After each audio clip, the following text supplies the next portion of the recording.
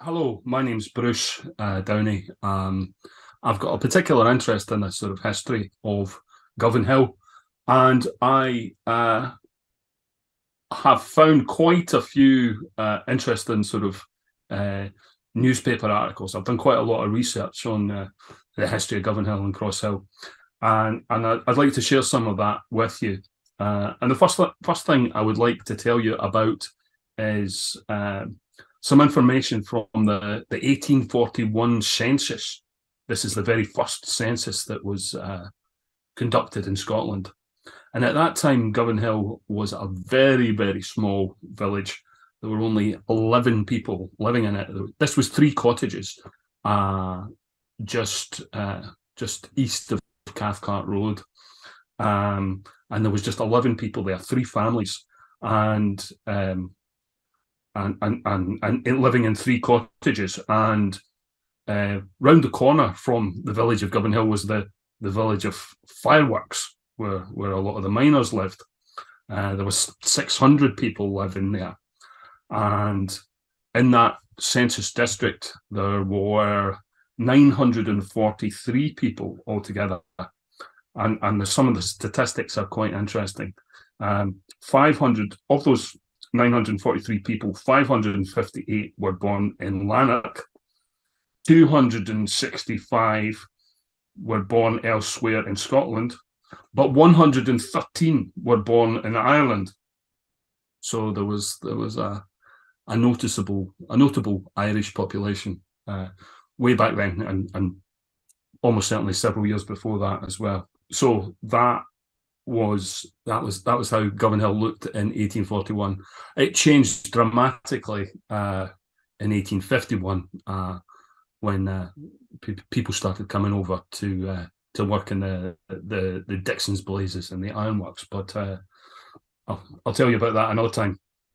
So the next stop is an advert that was in a cinema programme from 1935. It's a programme for the Hampden Cinema, which was on Westmoreland Street. That in later years, that cinema would actually become the Cladda Club. But the advert is for Neeson's Bar on Allison Street. And it's quite interesting because they obviously put a lot of care and attention into the advertising in those days. So let me just take you through it. This is from 1935, but Neeson's was established in 1901. In 1935, P.J. Neeson was still listed as the proprietor, and here's what they're promoting. Here's how they're promoting the bar. It's a little bit of poetry. A house where cronies like to meet, stand at the bar or take a seat, to crack a joke, enjoy a laugh, or foaming pint or glass and half. Pleased with yin another, good fellowship brings cronies here, to hae a dram together. And it goes on to say, we are noted for the consistent prime condition of our draft beer. All the best known proprietary whiskies stocked. Our own special blend, which we are partial to ourselves, is good for weddings, grand for christenings, and no bad at ony time. And then it finishes with another little bit of poetry. They travel near and wander far, but they aye come back to Neeson's Bar. So that's Paddy Neeson's, and it's still there to this day. Now, let me tell you about a little bit about the Holy Cross mission on Dixon Avenue. Well, the Holy Cross Church on Dixon Avenue, but it started on Daisy Street back in 1882. It wasn't a church at that time; it was just a chapel at ease, and it was designed to meet the growing demands of the Catholic population within the area, who couldn't easily come anywhere else. So, but the new building had a dual purpose. It was to serve as a chapel and a school.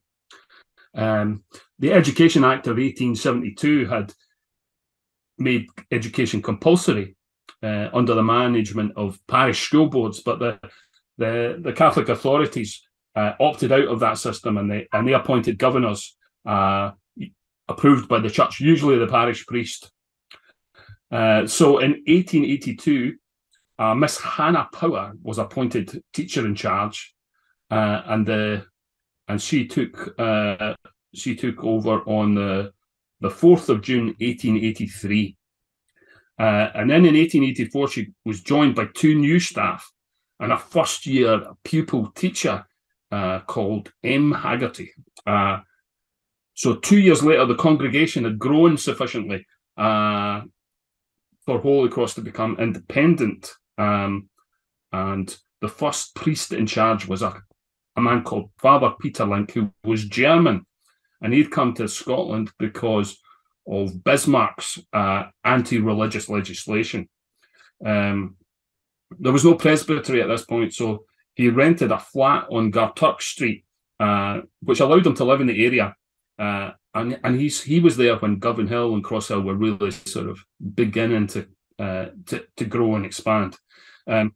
So Father Link was only there for a short time, and then he was succeeded by William O'Brien, and he was a man of great vision and energy. And he stayed in a house on Albert Road called Devon Villa, and by that point also it was clear the chapel school wasn't going to be big enough because the Irish population was getting a lot bigger. So they started building a second larger school right next door. Today that's still there today, and it's called the Daisy Street Neighbourhood Centre. And that opened in September 1900. But this was the busy time. This was the boom time. You know, Govanhill had just become part of Glasgow, and the population was growing, and they needed even more space. So that it was time to build a church, and they started raising money for that in 1905. And eventually the church on Dixon Avenue opened. That wasn't an easy journey because lots of people living on Dixon Avenue objected, and they wouldn't approve the planning permission for that. But the church took the case to the Senate in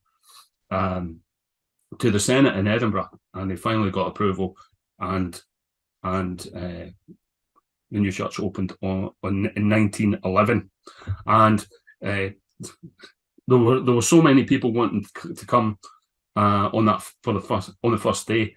They had to sell tickets, and it was 10 shillings and 5p to get a ticket for the first session. So that's 3 different places that Holy Cross has been in Govanhill. But this is one of my favourites. This is going back. This is an article going back to 1812. There wasn't much of a place called Govanhill at this time, but this was in Polmadie, just a little further east, and there was a big Irish population there, mostly involved in mining at this point. But way back then, people entertained themselves in different ways, and one of those ways was boxing, bare knuckle boxing. And the journalist that was attending this, he writes, on the evening of Monday night, a pugilistic exhibition took place between 2 Irishmen in an enclosure at Polmadie near Glasgow. They fought with courage, and one of them was very much punished. What is remarkable, the mother of one of the combatants eyed the progress of the fight with the greatest eagerness, and when he received a blow, she encouraged him by crying out, "Never mind the blood! By your mother's milk stand fast." As might be expected, her son was victorious. So That just made me smile. I hope it makes you smile too. Right, I've got one more for you, and this is from 1946, and it's an article written by an Irishman who's returning to Glasgow for the first time in 35 years, and he takes a walk around the city to see how much it's changed. But he walks into a cinema, and he writes, "A Glasgow cinema. It is still raining outside, but inside there is a blaze of electric light, and 2,300 Irishmen, women and children, together with their sisters and their cousins and their aunts, have packed themselves into the auditorium to hear a St. Patrick's Day concert. The curtain rises on a red-robed choir of schoolboys singing, 'Hail, glorious St. Patrick,' in Irish. Thy people, now exiles on many a shore, shall love and revere thee till time be no more. And the fire thou hast kindled shall ever burn bright, its warmth undiminished, undying its light." That's only a small part of the article, but I thought that was a bit worth reading.